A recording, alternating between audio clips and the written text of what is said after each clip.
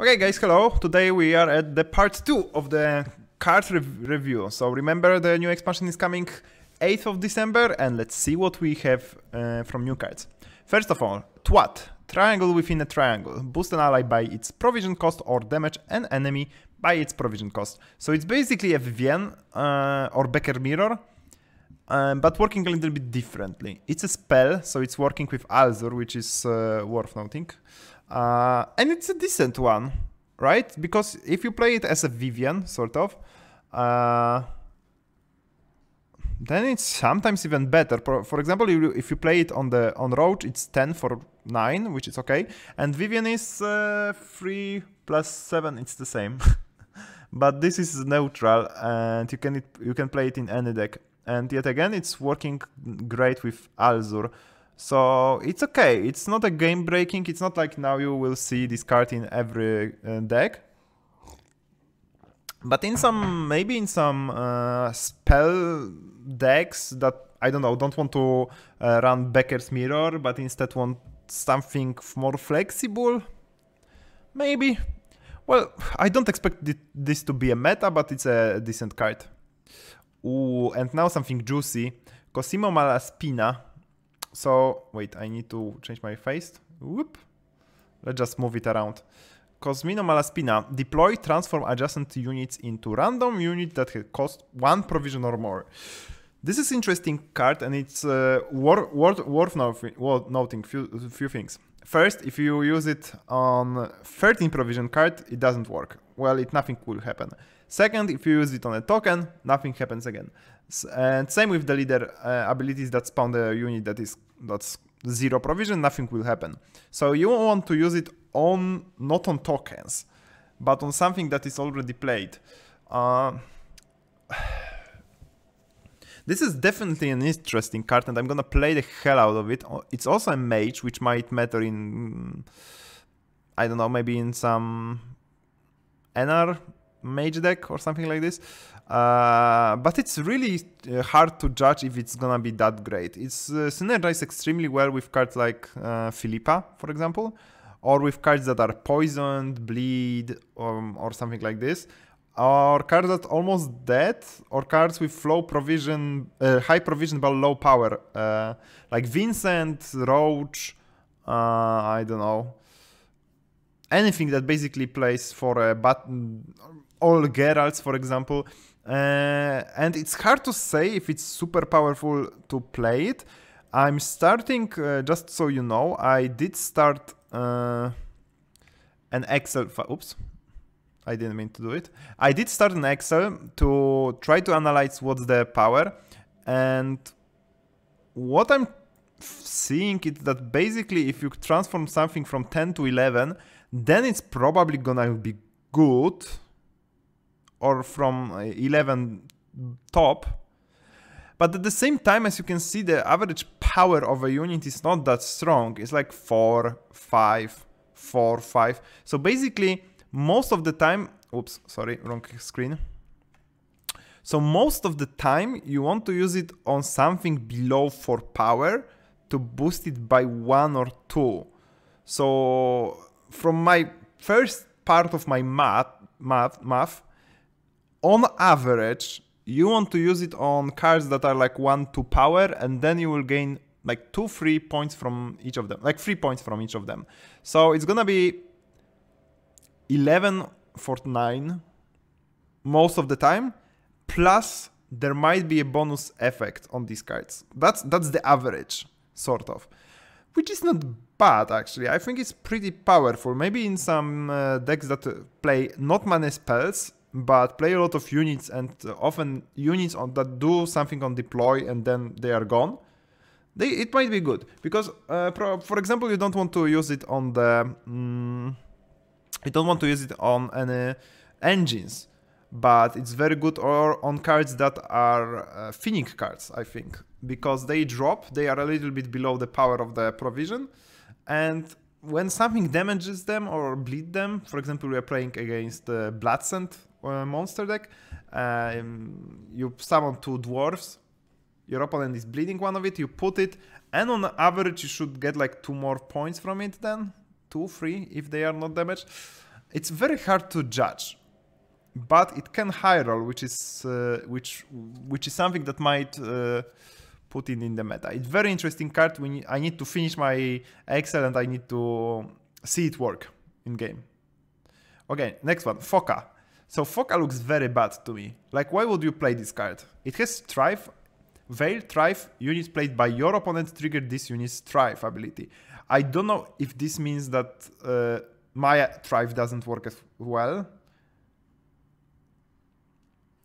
Is it like units played by your opponent also trigger this unit's Thrive, or is it only mine? Anyway, whatever it is, it's still bad. I do believe, because even if it's on your side, then maybe you can make it 8 for 5. But why wouldn't you play Endrega Larva? And that's the problem. Endrega Larva is just better. It's just doing everything better. This one is more safer, but Endrega Larva can give you like 12 points easily for 5. Because you have 2 and you boost both to, I don't know, like 6. Yeah, 12 for 5. Amazing. That's why Larva is probably one of the best bronze cards in the game. And this is not better. It's not. Also, the 5 provision slot is sort of taken already and occupied in monster decks. In most of the decks, you play Larva and 2 Larvas and 2 Wild Hunt Riders. And in Deathwish decks, you play some Deathwish stuff like Barkhest or some eggs or anything, something better. And you don't really have a place for Foca. And that's it. You don't have a place. And in Wild Hunt, you have some tech choices like Purify or Movement. There is just not a place in monster deck for 5 provision card that average. That's the problem. Next card, Viper Witcher Adept. Oh, let's move now here. Whoop. Viper Witcher Adept. At the end of your turn, boost self by 1 if opponent has more cards in the deck than you. I actually like this card. Maybe it's not super powerful, but when it starts proccing, it's hard for your opponent to stop it. What I mean by it, if it's any engine you can lock and kill, obviously, but also some of the engines you can play around. For example, you have this engine from Skellige that boosts every time you have damaged unit. You can play around it by boosting your units. Around this one, if you don't have a deck to build to counter it by, I don't know, some heavy milling, heavy thinning, then you cannot do anything. And imagine starting the game using this from Portal. It's a very good start for Nilfgaard because you start with thinning, you start with tempo, you start with 2 engines on the board, and it's gonna proc at least once. One note is I think it's 3 power, not 4. This is the only thing that I'm not sure of, but I don't know. I don't know which is correct version. Both I think are okay. This can easily go to like 6, 7 for 4, and I think it's good with Portal. That's it. You will just see it a lot with Portal, at least day 1, and it's interesting also. I like this card. It's not OP. Don't tell me it's OP because what if you play against Mirror or if you play heavy Hyperfin deck or any Thinning deck, it might screw you. And I don't think you will play like Viper Witcher or Coated Weapons just to proc this, because you don't want to fill your cards with garbage like Viper Witcher just to make one engine maybe work. So I don't think you will play like whole package, but Viper Witcher Adept I like. Okay, Coated Weapon I don't think we talked about last time. Damage an enemy unit by 5, banish it and spawn a copy of it on the top of opponent's deck. This is an interesting card that I think it's bad, but it might see play. So it's basically sometimes even Nilfgaard had to put Azure Thunder, even though they have Assassination and Joust, because sometimes you just wanted to always have 5-point removal, and that's it. Also, it's a tactic. It's another cheap tactic, which is great for Enslave, because you have limited amount of tactics in the game, in the deck list, in the deck builder. You sometimes have to play more expensive now just to make, for example, Enslave 6. And with this, we might actually have viable Enslave 7 deck, which I was fan of, and maybe, I didn't do a math yet, but maybe it will be possible to make even Enslave 8, but I think not yet, but maybe. Don't play it, but it's gonna be fun. But anyway, from the ability perspective, I'm so confused. I feel like it's bad, because it's just 5 for 5, and the thing is you want to use it on a crab. And crab you usually don't want to remove, right? Because you want your opponent to have bad mulligan next turn. So you don't want to use it on any like super powerful engine, because they will just play it again next turn. But in the round 3 though, it's very good then, because it just screws the, I don't know, maybe some tactic of thinning. But it's an interesting card. I would rate it like okay out of 10. I don't know. It has potential, but it's not like extremely powerful. It's interesting though. And it's a tactic. That's a very important part. Now Sir Pumpkin, which is Griffin Witcher Adept. Shield, order transform an allied Witcher into a base copy of Griffin Witcher Adept. So everyone on Twitter and, I don't know, Reddit were like, wow, that's an amazing engine. Or like, wow, Ethereal for Northern Realm. And also like, oh, Regner, King Regner, finally finding a lot of value.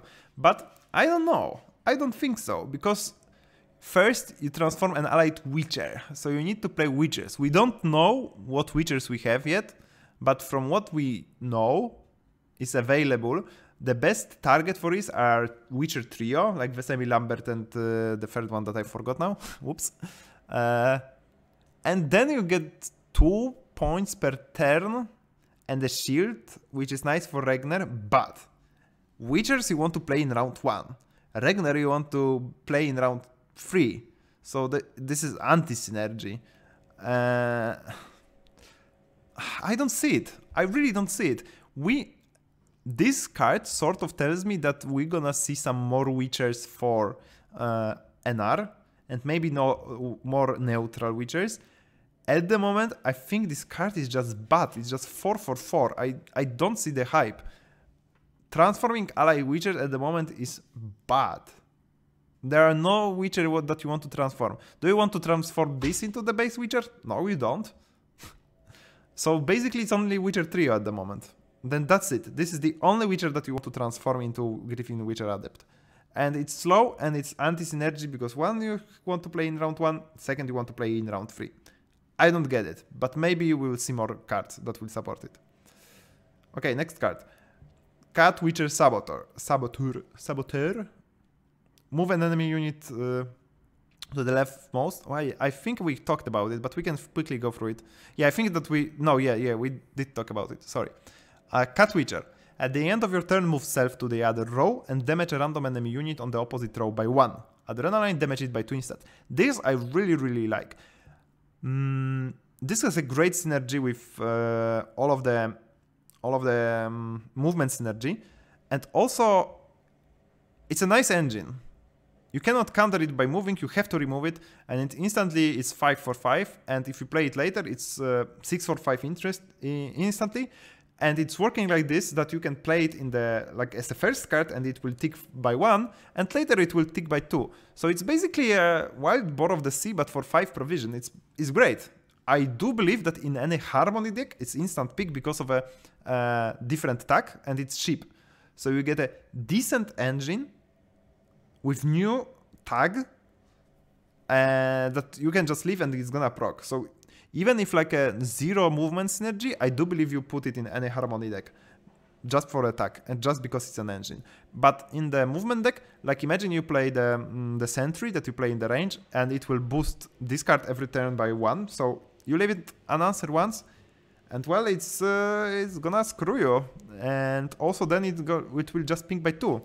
Also, so one problem of Dryad Matron that jumps to the most right side of the board, and then it boosts the unit on the left by 1.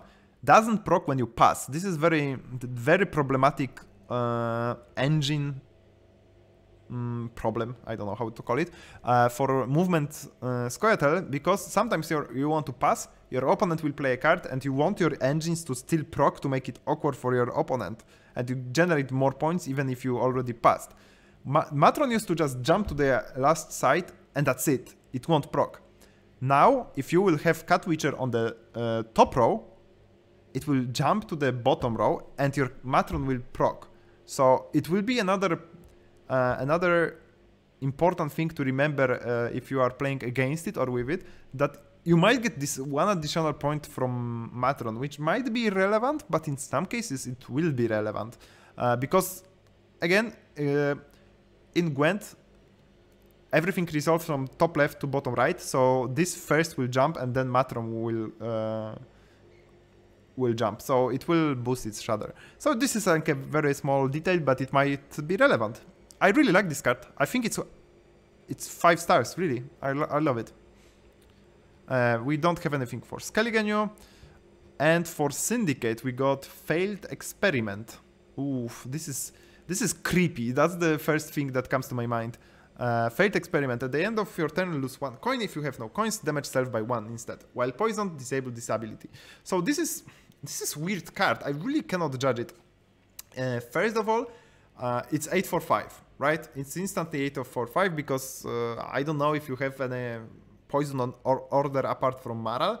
So you play it and it will take your coin or damage it by self.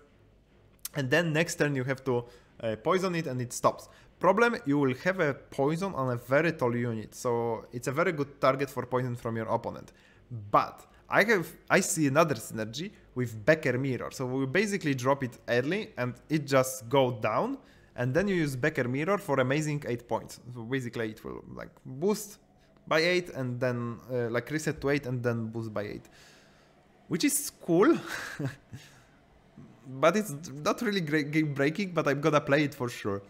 Also, you can play it in a Hyperfin's Syndicate with Triss and Yennefer. I did try it, and you have Greater Brother for it, but this is maybe like a extra option, maybe.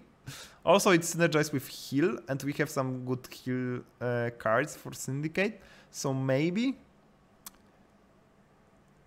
Also, if you play it as a last card, it's 8 for 5. 8 for 5 is not bad as a last card. That's a nice short round finisher. So it's better than if you drop like 4. So maybe it's not a bad card. It's not game breaking again, but it's a decent card. Okay, it's okay. Anyway, that's it for today from this page. However, we have another reveal. So, sorry, we have one more card revealed today on the stream, so it's not yet updated on the website, and it's making a bob. Move an enemy unit to the other row and give it bleeding 4. If it's the only unit on that row, damage it by 4 instead. And it's a Scoia'tael card. So, when I first look at it, it's underwhelming, right? I'm not a big fan of it. It looks like 4 for 4, and also most of the time it will be bleeding, so it's a very slow 4 for 4. But then I started to think, I started to look at this with some of my teammates. I've seen some chatting on the Gwent, on the Team Bandit Gun Discord, and we got to conclusions that it's a bad card that actually might see play, basically. That's what I'm thinking about this card. Why? Because first, it has some synergy with movement. Second, it's good with Gord, because sometimes you just want to play 4 provision spells, and you have option of Tempering and Dryad Cares, basically. That's it. And sometimes you don't want to play 4 of those. So maybe you will take in making a bomb instead. Also, maybe there will be some more synergy with bombs, because, well, Witchers are known to play with bombs, so maybe there will be card like play bomb from your deck, or maybe create a bomb. I expect something like this, to see a card that's right, that basically says deploy, create a bomb. So maybe this will be nice addition there, because sometimes you would like to play this instead of other choices. So maybe I still think it's a bad card, but it might see some niche, unique play, or like as a tech choice. So it's even possible that you won't see this card for a year, and then someone will see that this card works in one particular scenario, and you will see it. But I still think this is just bad. It's super slow for points. Okay, thank you very much for this part, and I will see you in part 3.